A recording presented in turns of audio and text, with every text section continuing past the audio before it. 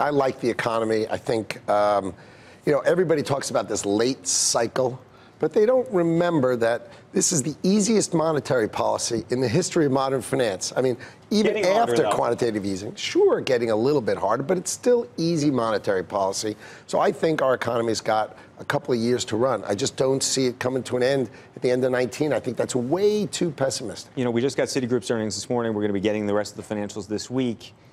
You like the banks? I mean, they've been battered. They've been damaged. So, look, the bond markets were really difficult in the fourth quarter. I mean, spreads widened. When spreads widen, it's good for banks tomorrow, bad for banks today, right? You own a lot of stuff, it goes down today, bad for today. So bad fourth quarter marks, right? Tough first couple of weeks of January, but then the world of bigger spreads are better for banks. So that helps them in the fourth quarter this year. So I like it. Right. I think they're going to do much, much better. Volatility is the friend or enemy of your business and of these guys? So BGC Partners, my public company, loves volatility. We love volatility.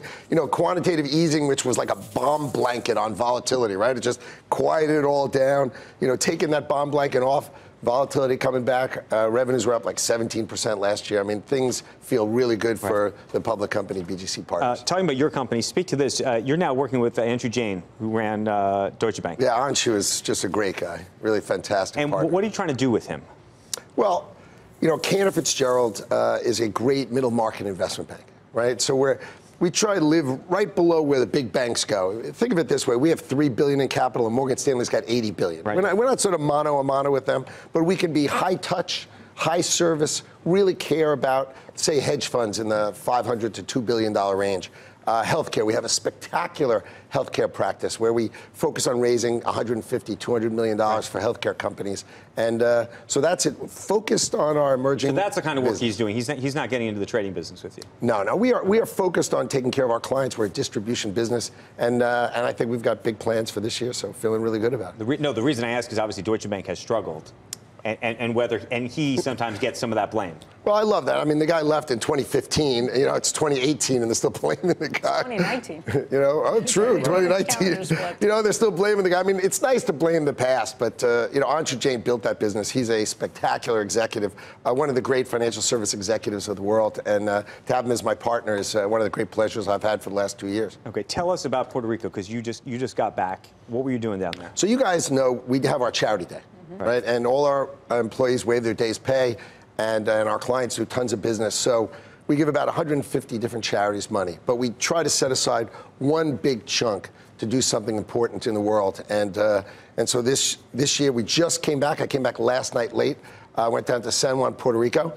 My wife flies down and meets the mayor, and we sort out everything. We picked Head Start programs. That means kids are getting lunch paid for at school.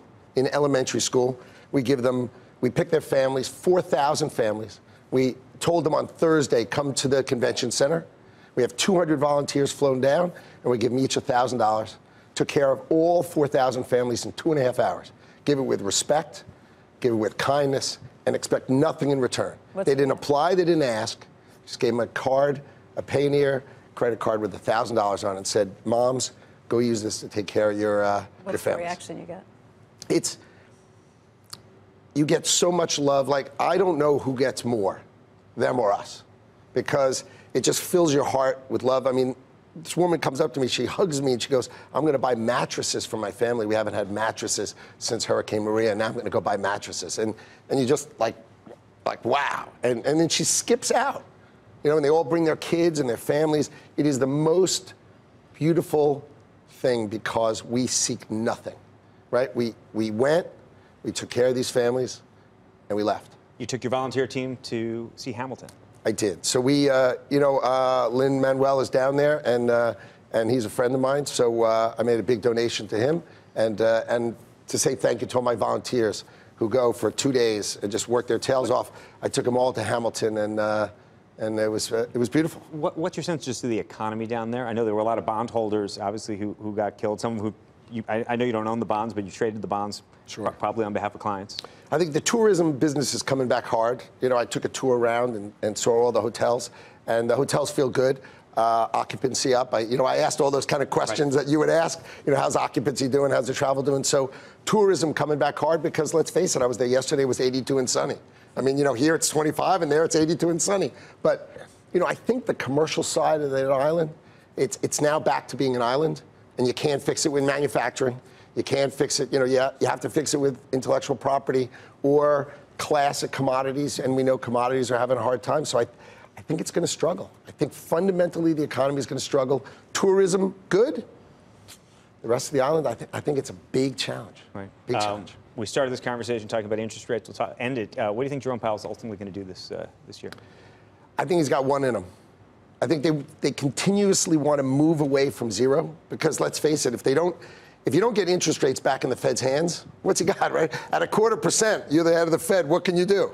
You're like, well, thanks for the job. I've got no move. You think that's later? You think that happens in March or later in the year? I think he wants to push it. I think he's got one in him, but he'll wait a little bit longer because the economy is a little bumpy now. But I think he puts one in him, and I think the market kind of likes it. They'll be soft on it first, but afterward they'll appreciate it. That assumes that the economy gets through kind of this turbulent period that it's going through right now. Look, I think it's just going to be a little bumpy, but the fact is our economy feels good from my perspective. Is tax reform still a positive in 2019, or are all the benefits rolling off so that the comps are going to be bad? We've had that question asked like 6 times. How can you have trillions of dollars in Europe, forced to be in Europe, right? We all had to keep our money where we made money, right? I had a big gain. We had $400 million. I couldn't bring it back to America. Now you change the rules. I can bring it back to America whenever I want. You think it's all back? There's no chance it's all back. I think there are fundamentals still out there that you lower everyone's tax rate from 35 to 21. It's going to be good for our economy. But the question is, are they bringing it back? Period. But the question is, are they bringing it back and pursuing buybacks, which might be propping up the market, which I'm not saying is a bad thing, but the question is that relative to actually capital expenditures hasn't happened yet. I think they're going to build cars in America. Are you discounting factories and manufacturing? I think from my perspective that the economy, people think the late stage part of the economy stuff is just overdone. This is just not your grandmother's economy. It's different now, and I think it's just going to last longer. What kind of growth rate do you think we can have? I think mid twos. Mid-twos? You're not getting at this royal stuff. But mid-twos doesn't really pay for itself, right? I mean, let's be fair. Let's call a spade. I'm not trying to say it pays for. Did I say that we paid for ourselves? I mean, by the way, I'm in the bond business. I love these deficits. I love these deficits. Somebody's happy when we're running these deficits, and we trade the stuff all day long. Did you use that litmus test for 8 years? Did it pay for itself? Never.